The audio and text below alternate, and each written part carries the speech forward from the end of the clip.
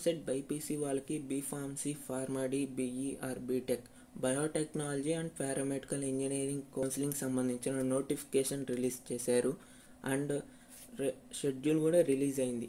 అయితే వెంటనే లేట్ చేయకుండా షెడ్యూల్ ఏంటి, నోటిఫికేషన్ ఏంటో చూద్దాం. అయితే చూసే ముందు మీరు మన ఛానల్ని లేటెస్ట్గా చూస్తున్నట్లయితే కింద ఉన్న సబ్స్క్రైబ్ బటన్ వెంటనే క్లిక్ చేసుకోండి. నేను పెట్టే వీడియోస్ మీకు మొబైల్లో నోటిఫికేషన్ రావాలంటే మర్చిపోకుండా పక్కన ఉన్న బెల్ ఐకాన్ ప్రెస్ చేయండి. ఈ వీడియోని స్కిప్ చేయకండి. ఫ్రెండ్స్, లాస్ట్ ఇయర్ 2019 సంబంధించిన కట్ ఆఫ్ కూడా రిలీజ్ అయింది. వెబ్ ఆప్షన్ ఎంట్రీ షెడ్యూల్ కూడా రిలీజ్ అయింది. 10th నుంచి స్టార్ట్ అవుతుంది. ఫిబ్రవరి 10th నుంచి ఫిబ్రవరి 12th వరకు వెబ్ ఆప్షన్ ఎంట్రీ ఉంటుంది. అయితే ఎవరైతే సర్టిఫికేట్ వెరిఫికేషన్ అయిపోయి ఉంటుందో, ఎలిజిబుల్ అయిపోయి ఉంటారో వాళ్ళు 10th నుంచే స్టార్ట్ చేసుకోవచ్చు. ఫస్ట్ ర్యాంక్ నుంచి లాస్ట్ ర్యాంక్ వరకు ఉంటుంది. అంటే ఎవరైనా స్టార్ట్ చేయొచ్చు. అండ్ ఇప్పుడు నోటిఫికేషన్ ఏంటో చూద్దాం. నోటిఫికేషన్ ఫ్రెండ్స్,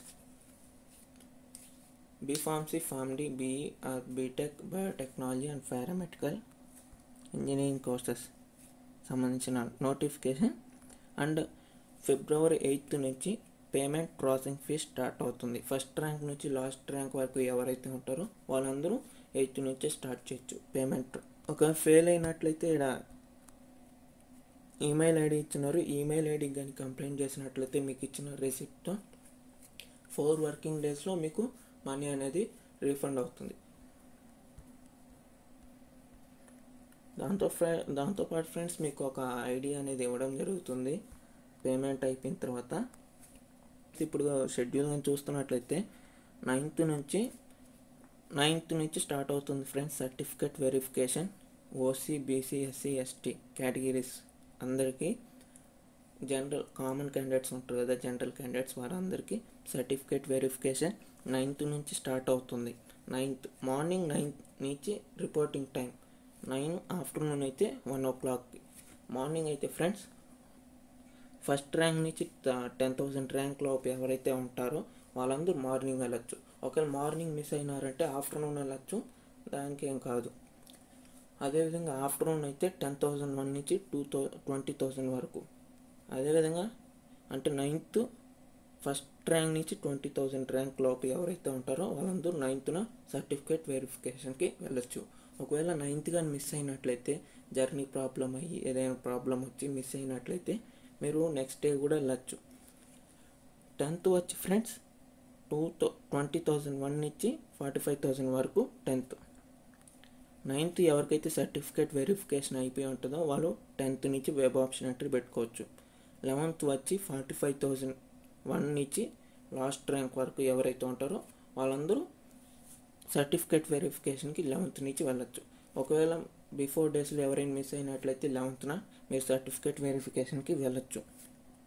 అదేవిధంగా స్పెషల్ కేటగిరీ వాళ్ళు ఉంటారు కదా, ఎన్సీసీ, స్పోర్ట్స్, పీహెచ్, వీళ్ళకి వచ్చి 9th సర్టిఫికేట్ వెరిఫికేషన్ స్టార్ట్ అవుతుంది. Same timings. అయితే వీళ్ళకి ఫస్ట్ ర్యాంక్ నుంచి 30,000 ర్యాంక్లో ఎవరైతే ఉంటారో వాళ్ళు 9th ఇక్కడున్న షెడ్యూల్ ప్రకారం ఫాలో అవ్వాలి ఫ్రెండ్స్. ఒకవేళ 9th మిస్ అయినట్లయితే నెక్స్ట్ డే కూడా వెళ్ళచ్చు. 11th వచ్చి ఫస్ట్ ర్యాంక్ నుంచి లాస్ట్ ర్యాంక్ లోపు ఎవరైతే ఉంటారో వాళ్ళందరూ 11th లాస్ట్ డే సర్టిఫికేట్ వెరిఫికేషన్కి. అలాట్మెంట్ ఆర్డర్ ఉంటుంది కదా, అలాట్మెంట్ ఆర్డర్ వచ్చి 14th ఫిబ్రవరి ఈవినింగ్ 6 o'clock రిలీజ్ చేస్తారు. దాని తర్వాత వ్యాకెన్సీ సీట్స్ కూడా రిలీజ్ చేస్తారు సేమ్ వెబ్సైట్లో. అండ్ ఇవి ఫ్రెండ్స్ హెల్ప్ లైన్ సెంటర్స్ కింద డిస్క్రిప్షన్లో ఉన్నాయి. అండ్ ఈ నోటిఫికేషన్ సంబంధించిన డైరెక్ట్ లింక్ కూడా కింద డిస్క్రిప్షన్లో ఉంది. అండ్ సర్టిఫికేట్స్ మీకు మెసేజ్ వస్తుంది ఫ్రెండ్స్. మీరు పేమెంట్ పే చేస్తారు కదా, పేమెంట్ అయిన తర్వాత మీకు ఒక మెసేజ్ వస్తుంది, మీకు ఐడి ఇస్తారు. అండ్ మీరు సర్టిఫికేట్ వెరిఫికేషన్ కానీ ఎలిజిబుల్ అయినట్లయితే 10th నుంచి స్టార్ట్ చేసుకోవచ్చు వెబ్ ఆప్షన్ ఎంట్రీ. ఒకవేళ మీ యొక్క సర్టిఫికేట్ వెరిఫికేషన్ కానీ పెండింగ్లో ఉన్నట్లయితే, ఇన్ఎలిజిబుల్ అయినట్లయితే మీకు దగ్గరగా ఉన్న నియరెస్ట్ హెల్ప్ లైన్ సెంటర్కి విజిట్ చేసి మీ యొక్క సర్టిఫికేట్ వెరిఫికేషన్ కంప్లీట్ అయిన తర్వాత వెబ్ ఆప్షన్ ఎంట్రీకి క్యాండిడేట్ రిజిస్ట్రేషన్ అయ్యి, క్యాండిడేట్ లాగిన్ అయిన తర్వాత వెబ్ ఆప్షన్ ఎంట్రీ ఆప్షన్స్ అనేవి సేవ్ చేసుకోవచ్చు. ఫ్రెండ్స్, ఇక్కడ నోట్ కూడా ఇచ్చినారు. As per the government orders, the Jagananna Vidya Deevena RTF and MTF schemes shall be applicable to the students admitted in the family course under the convener quota, either under regular or self-finance mode in the private aided and private unaided degree colleges from the academic year 2020-21 fresh admissions for the first 4 years only out of 6 years integrated course. Friends, దీనికి సంబంధించిన video నేను ఇంతకుముందు వీడియోలో అయితే create చేస్తున్నాను. ఆ video అని చూసినట్లయితే మీకు అర్థమవుతుంది. ఏంటంటే ఫ్రెండ్స్, 6 years కదా ఫార్మ్-డి కోర్స్లో 6 years అయితే దాంట్లో 4 years మాత్రమే వీళ్ళకి ఫార్మ్-డి వాళ్ళకి ఈ ఎంటీఎఫ్ స్కీమ్, ఆర్టీఎఫ్ స్కీమ్స్ అనేవి అప్లికబుల్ అవుతాయి. మిగతా 2 years మనం అడ్జస్ట్ చేసుకోవాలి. గవర్నమెంట్ కొత్త జీవో పాస్ చేసి ఈ స్కీమ్స్ అనేవి వీళ్ళకి కూడా అప్లై చేసి అందరికీ జస్టిస్ కావాలని చెప్పి 4 years ఈ స్కీమ్స్ అనేవి అప్లికబుల్ చేశారు. ఫ్రెండ్స్, మీకు ఈ వీడియోలో ఉన్న ఇన్ఫర్మేషన్ కానీ నచ్చినట్లయితే లైక్ చేయండి, షేర్ చేయండి, కామెంట్ ఇవ్వండి. మీకు ఏమైనా డౌట్స్ ఉంటే కామెంట్స్లో అడగండి. ఈ వీడియో చూసినందుకు చాలా